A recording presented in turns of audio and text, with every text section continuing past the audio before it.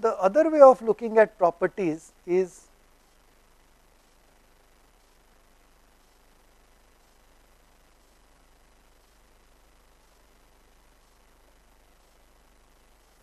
as extensive or intensive properties.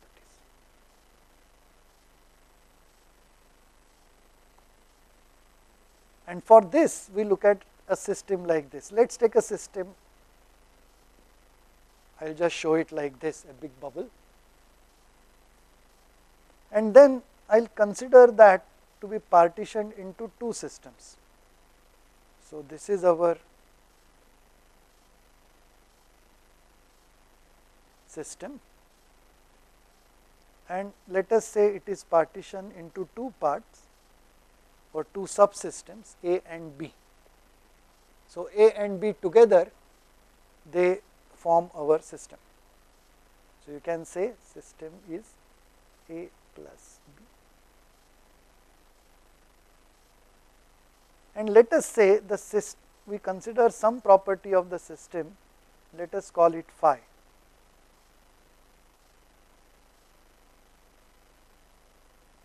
We measure that property and let us say it is phi.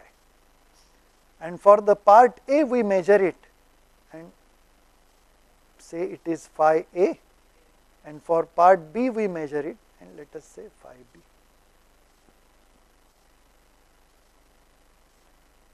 Now, if you find that the property of the whole system phi turns out to be phi A plus phi B, then we say phi is extensive.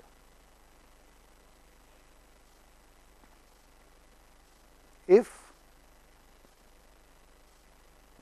phi turns out to be equal to phi A and also equal to phi B, then we say that phi is intensive.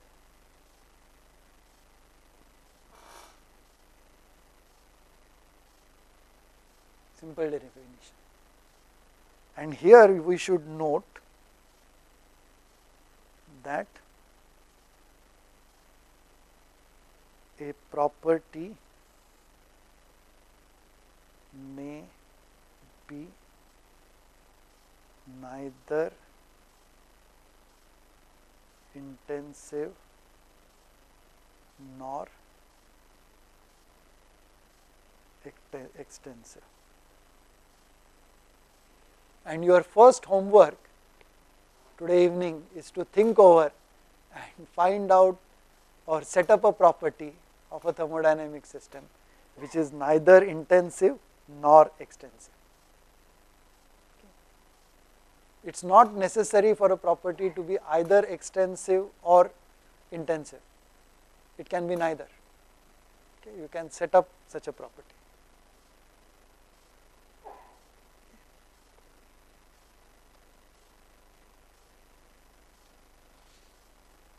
Now, we come to that part of thermodynamics. Okay, but before that, let me complete this part of the property discussion. Sometimes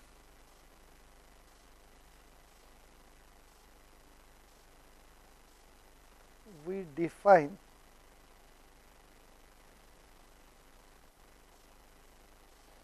what is known as a specific property. A specific property is nothing but an extensive property per unit mass, usually with one exception which we will soon see. Examples.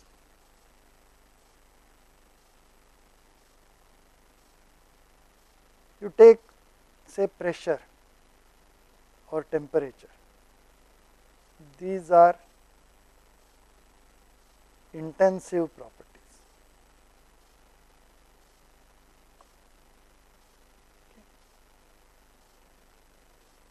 You take mass, volume, energy of various kinds. These are all extensive properties. Okay. Then specific volume, defined as volume per unit mass. This is a specific property.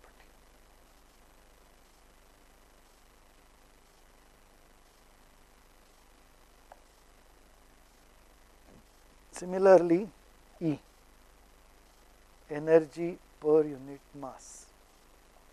This is known as specific volume.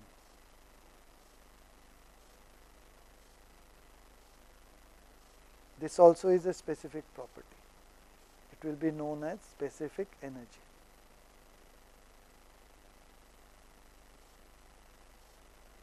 Similarly, specific enthalpy will be H by M, specific entropy will be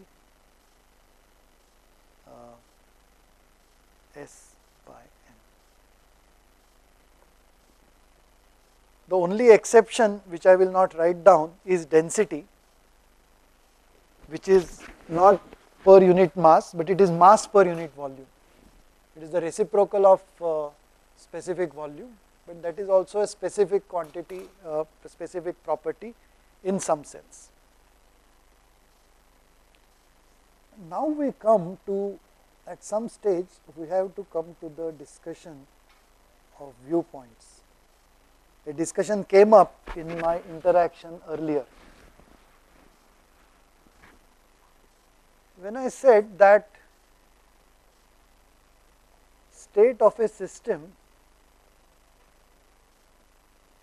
is a quantified description.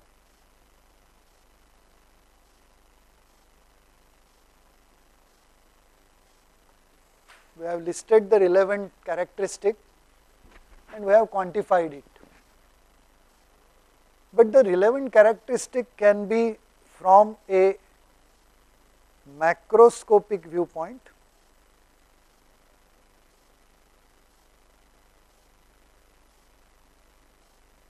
remember A, or it can be from a microscopic viewpoint.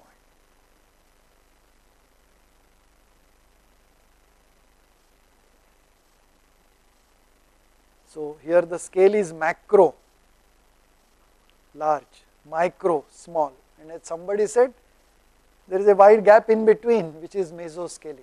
So you can have a mesoscopic viewpoint. But let us not confuse with mesoscopic, which is a mixture of macroscopic and microscopic. We will look at macroscopic and microscopic. Now when it is macroscopic, we look at our system as a continuum.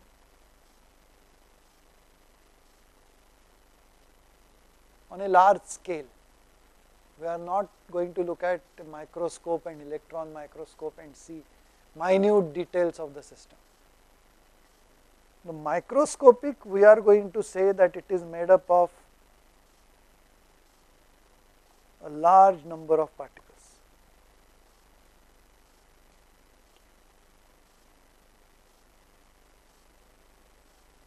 When we have a continuum, the microscopic domain, we look at a small number of properties.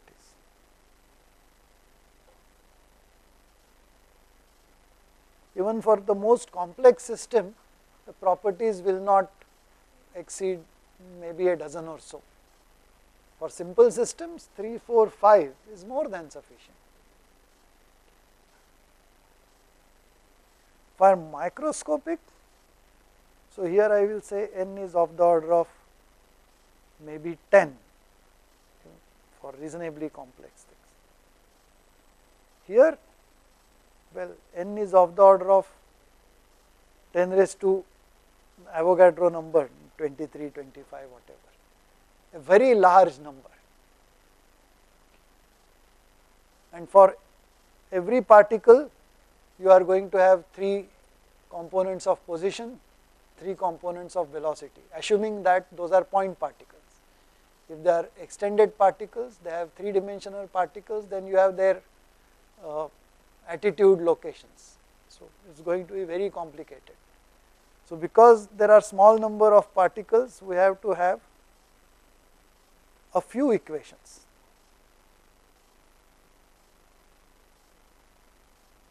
So this is ease of handling.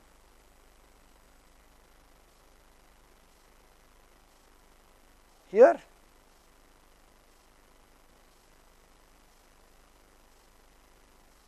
too many equations.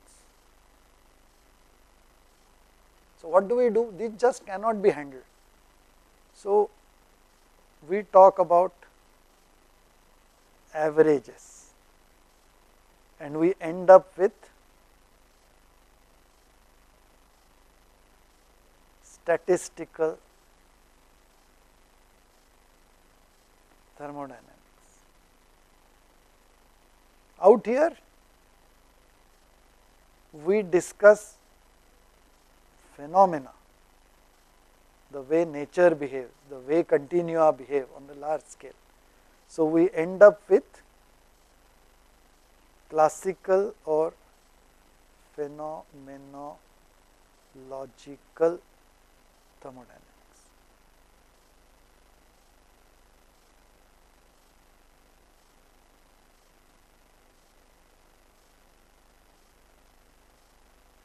Statistical thermodynamics is useful in its own right, particularly when you go at micro scale, you have to look at statistical thermodynamics. But for a large number of mainstream engineering applications, particularly in mechanical engineering, the continuum approach is good enough, and in this course we will restrict ourselves to the classical viewpoint of thermodynamics.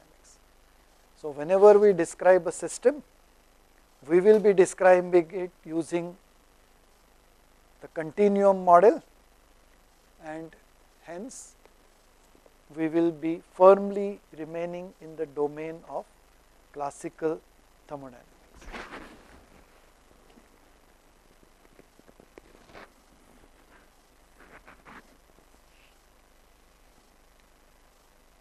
Now,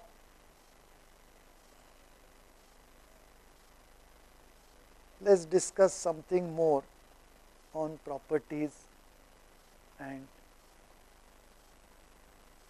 states. Now you look at our system, let us say system A, and let us define the state. Let us say for the time being the state is made up of mass, pressure and temperature.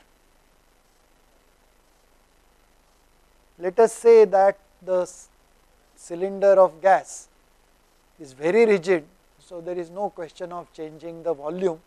So volume tends to be a variable to be noted, but not of that relevance because it is not going to change.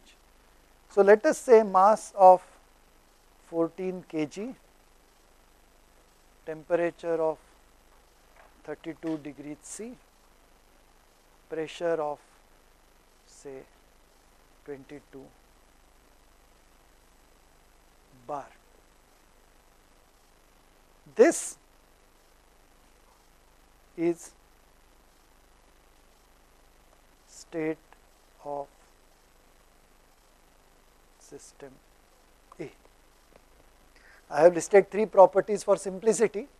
You could add volume, you could have energy, you could have whatever you want. If it is a gas made up of 2 component gases, say P and Q, you could have mass of P to be 14 kilogram, mass of Q to be 12 kilogram, number of variables will go up. When you look at this, we are naturally reminded of coordinates. I can say that look, in a coordinate system I can have a point x equal to 14, y equal to 32, p equal to 22, and one might as well sketch this like this. We can have mass axis, we can have a temperature axis, and we can have a pressure axis. And we can say that 14 kg mass, 22 bar pressure, and maybe 32 degree C temperature. So this height is the same thing as the height here. So this point A, I can say, is state of system A. What I have done is I have sketched a coordinate system, each axis of which represents one thermodynamic property. And in that coordinate system, a state can be shown as a point. Such a coordinate system is known as a thermodynamic state space.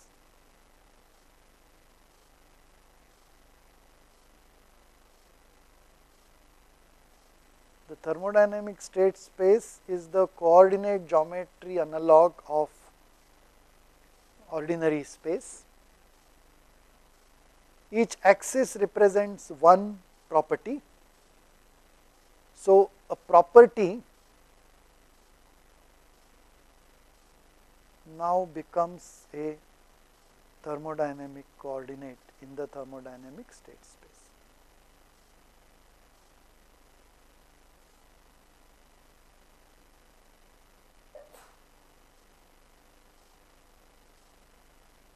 And each point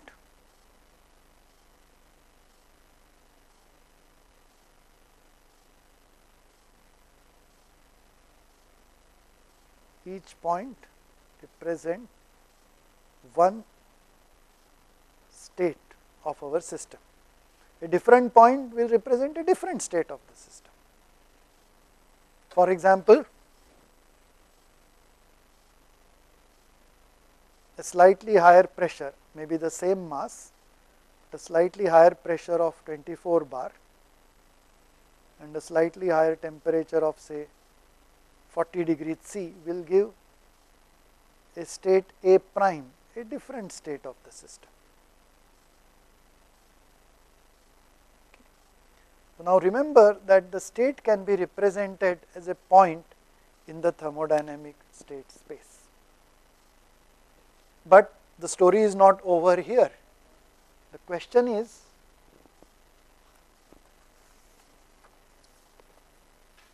is it always possible to represent a state on a thermodynamic state space by a point?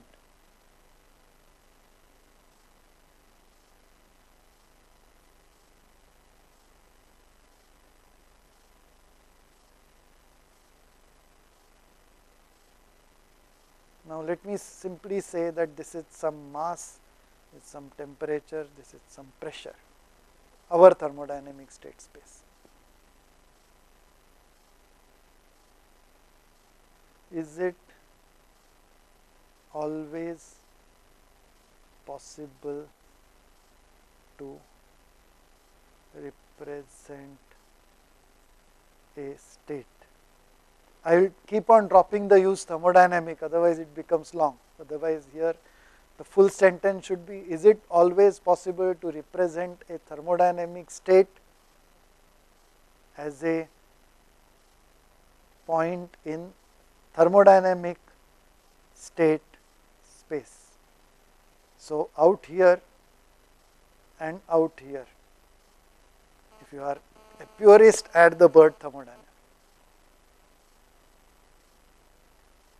The answer is sometimes yes, sometimes no. Take for example, I have this bottle. The mass of the water contained in the bottle, the pressure of the water contained in the bottle, and its temperature. If I do measurement and get unique values for it, I will be able to represent it by a point on our thermodynamic state space, say point x. But suppose I have churned the bottle significantly, and I have heated it up by keeping it next to a hot space. Then as I do my measurement of temperature, I will find that I will get different readings at different places. I try to measure pressure, I will not get a unique value of pressure, significantly different pressures as I do different measurements. In which case my answer will be no. If at least one property is such that I can't get a unique value for it, then my answer will be no. And in that case, I will not be able to show it by a unique point. Maybe I will be able to show it by something. State is somewhere there. I can't make out where it is. Okay. Such things happen, and many of our real life systems, you will end up with a situation like this. This brings us to the idea of equilibrium.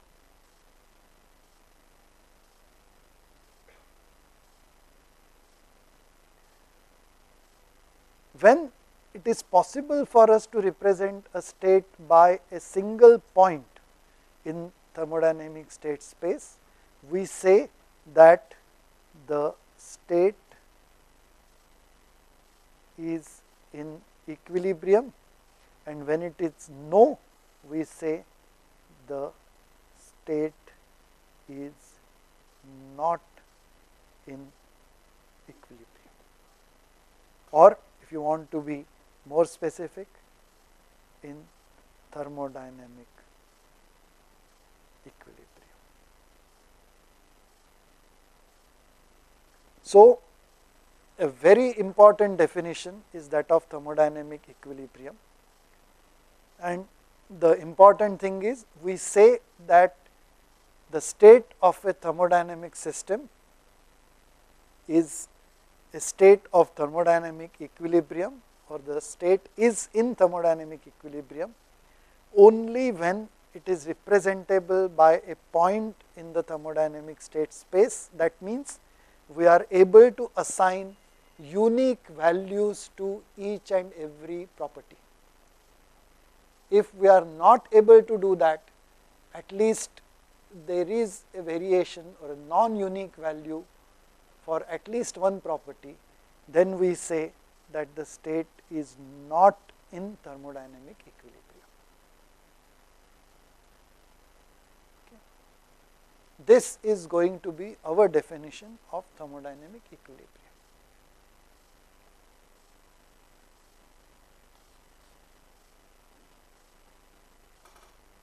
Now, what we have looked at so far is idea of a thermodynamic system, importance of boundaries,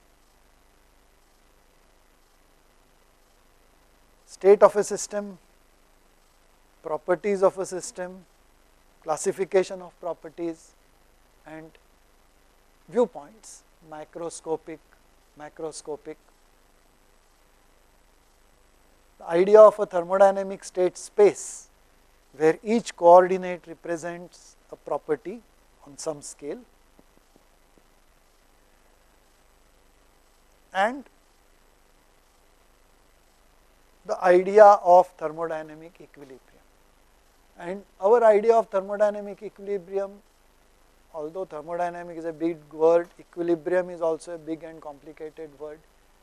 But our equilibrium, our thermodynamic equilibrium just means the ability of a state to be represented in thermodynamic state space by a single point. And that means each and every property, which means each and every relevant characteristic, uniquely defined, a unique single value.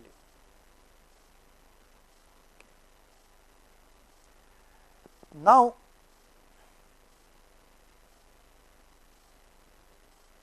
the question,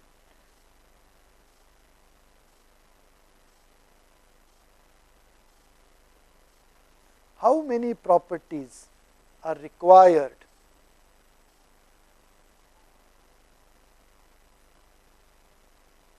to define the state of a system?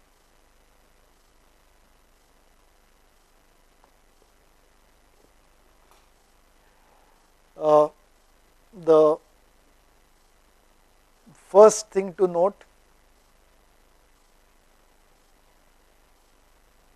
no answer in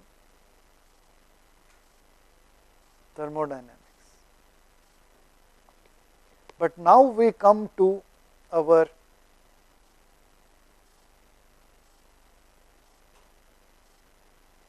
state postulate 1. What is this state postulate 1? Thermodynamics cannot tell us, we can't derive using thermodynamics how many properties. We will come to state postulate 2 after the first law of thermodynamics when we give a number to it. But the first state postulate is 1, the state of a system. In full form, the thermodynamic state of a thermodynamic system can be defined using only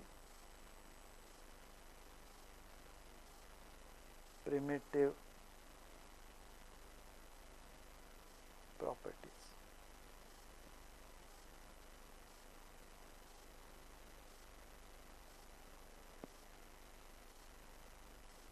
This is our first state postulate.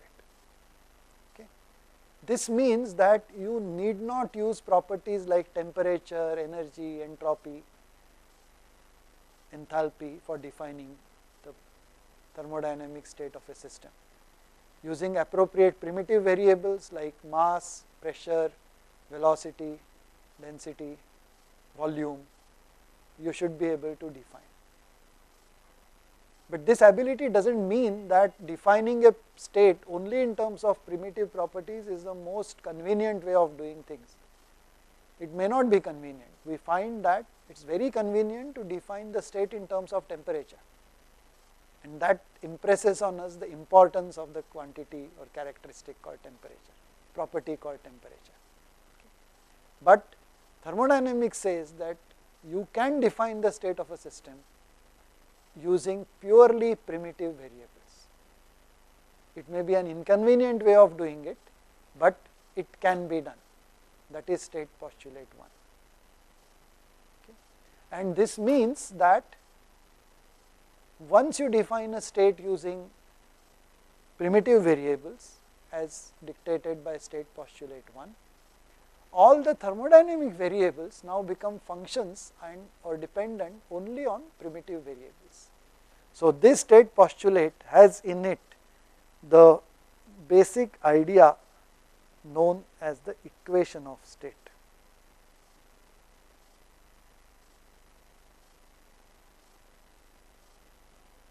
I am writing a plural here because once having decided or defined the properties using primitive variables, then when it comes to thermodynamic properties, temperature will be dictated by those primitive variables. So there is a functional relationship between primitive variables and temperature. That is an equation of state. So our classical ideal gas equation of state we have not discussed it formally yet, but all of us know it. PV equals MRT, or temperature equals PV divided by MR. Temperature is related to purely primitive properties, pressure, volume, mass. Similarly, energy or internal energy will be related only to primitive properties. Entropy will be related only to primitive properties. And these relations we call in thermodynamics equations of state. Do not take it as a definition just now, we will come to this later. This is Gaitonde from Bombay. Do you have any questions over NIT Trichy? Over to you. Yeah. Can you tell the contributors from mathematician to thermodynamics? Can you name some of the contributors? Mathematicians got into development of thermodynamics rather recently. If you look at the early days, in the 19th century, scientists were good in physics, chemistry, mathematics all together. So when you say people like Kelvin, they have contributed to physics, they have contributed to thermodynamics, they have contributed to mathematics also. So, but they were known mainly as physicists. Okay. In the 20th century, there are two mathematicians who have contributed significantly to thermodynamics. The first one and the more famous one was the French mathematician Constantin Carathéodory. His so-called the differential formulation of thermodynamics is what is considered to be among the mathematically perfect formulations of thermodynamics. And later on, when we go to the first law of thermodynamics, we are going to use the Constantin Carathéodory's form of the first law of thermodynamics. His form of the second law of thermodynamics is also, well, in the words of Professor Sukhatme, if I may paraphrase them, it is mathematically very beautiful. However, as engineers, particularly as mechanical engineers, it is rather difficult for us to appreciate that mathematics, and hence we will be remaining in the physics and engineering domain when it comes to second law of thermodynamics. But when it comes to first law of thermodynamics, we will be using the Carathéodory's formulation. The second mathematician in the 20th century who contributed to thermodynamics, but for some reason he is not that famous, and we do not even know what happened to him after his early contributions to thermodynamics, is Giles, a mathematician whose thesis on the mathematical foundations of thermodynamics has been published in a book form. His formulation is purely topological, in the sense there is absolutely no differentials involved in it. It is only transitions between states.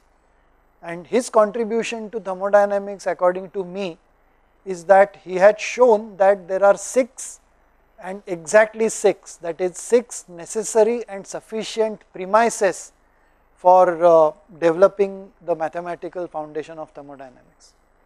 So 3 of them are equivalent to our 0th law, first law and second law, and 3 are equivalent to the different types of state postulates. Over to you.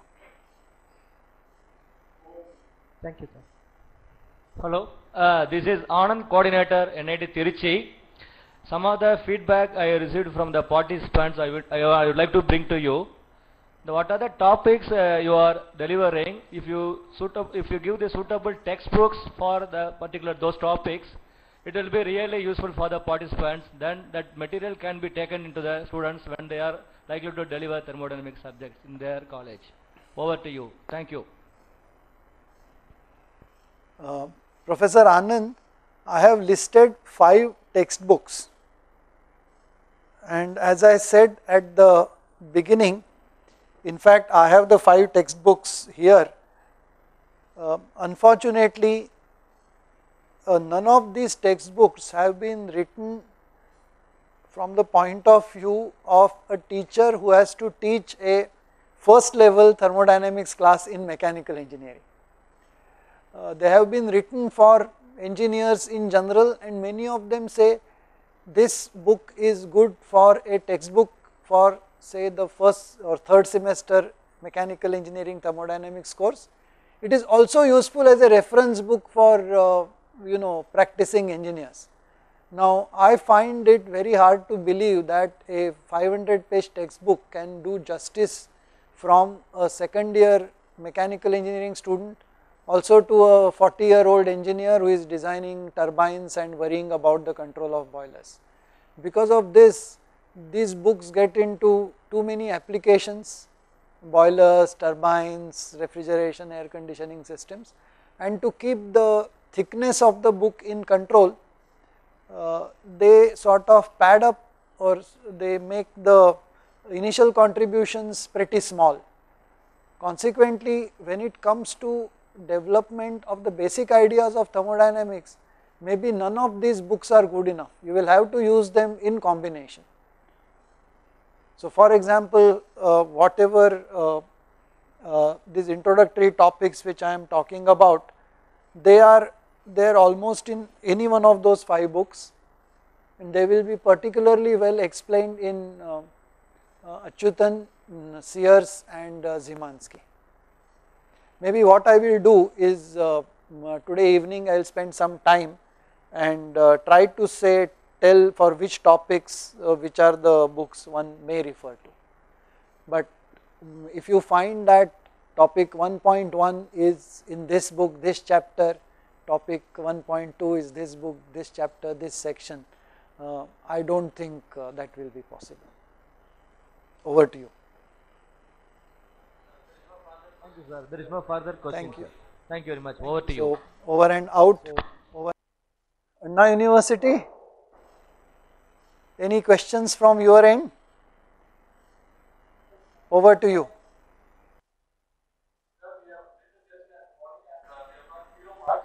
But we have done well, and the answers are right, but it came as 0 for many of us.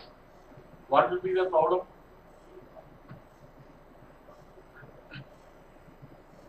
The problem seems to be the timing problem, the internet bandwidth problem, and some associated network management problem. We are taking a status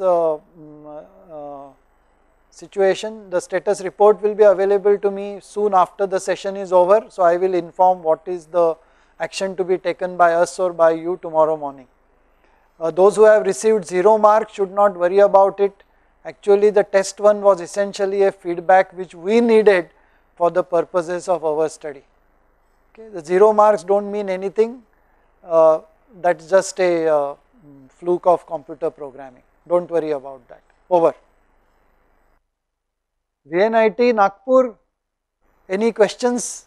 Over to you. Sir, my question is, from a mechanical engineering standpoint, the default approach is that of classical thermodynamics rather than that of statistical thermodynamics. Is this a correct perception? And my humble opinion is that while teaching thermodynamics, a balanced exposure would help the understanding of abstract ideas like entropy. Over to you, sir. Nice question.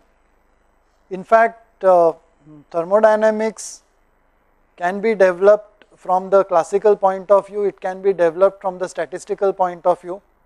However, whether you study thermodynamics ab initio in physics, chemistry or engineering, the development has always been first classical, then into statistical. The transition from classical to statistical can be done at various stages. We being mechanical engineers, we go as much as possible in the classical mode and then if need be go into statistical. For example, at least in IIT Bombay at the undergraduate level we do not talk of statistical, it is only at the postgraduate level course in thermodynamics. For example, the corresponding course at the postgraduate level means about a 4 or 5 week review of undergraduate thermodynamics, that is the classical one, and beyond that it is statistical mechanics, kinetic theory and such stuff. It is wrong to assume that entropy can be appreciated only through the statistical means. In fact, I have been teaching and there are good books, and I have also been taught a very proper understanding of entropy without any thought of statistical or randomness or disorder or anything like that. Okay.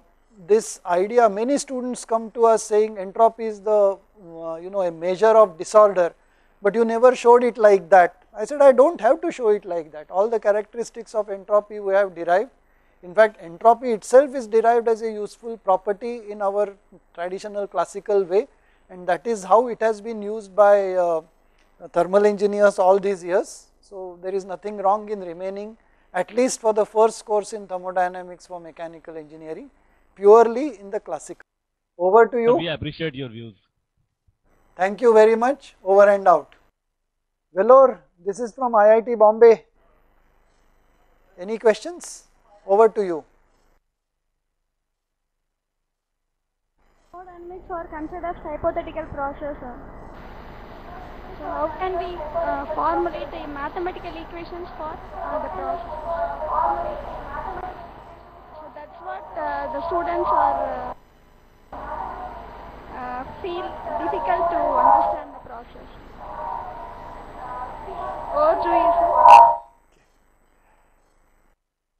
Thank you. I think I get the question something like this. Your question is something about processes and how do we mathematically model the processes. I will tell you that I have just used the term, we have not yet defined the process correctly, not characterized any processes. So we will continue with that. In the basic definitions, the only definitions which I have given you so far is that of a system and maybe of thermodynamics. But the formal definition is only that of a system. System, its state, all that we will define, then we will define a process. There is some time till we come to the processes, their characteristics and their modeling. Just wait for an hour or a day, these ideas will automatically be developed in due course. Over. Sir, one more question to you, sir. We know about microscopic and macroscopic approach, sir. What is meant by mesoscopic approaches, sir? Can you give some materials or show some materials or give some explanations? Is there any? We want to know the related topics, sir. Mesoscopic. Over to you, sir.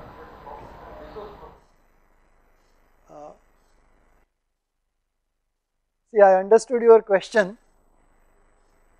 It's a question about the scale and the type of modeling. Traditionally, we have been modeling or partitioning thermodynamics as microscopic and macroscopic. We will be remaining more or less firmly in the macroscopic domain. Now, recently, because of development at the micro, nano, pico levels, thermodynamics at the microscopic or the micro formulation of thermodynamics is being looked at again. But you know, like things in real life, everything is not absolutely black and absolutely white. There is a lot of funny in between, and the mesoscopic scale is the in between scale of microscopic and macroscopic, where macroscopic effects are also significant, microscopic effects are also significant. So we will have to take the best of both worlds and being able to model that. Okay. In this course, we are remaining firmly in the macroscopic domain, because this course is for teachers who are going to teach thermodynamics as the first course in mechanical engineering.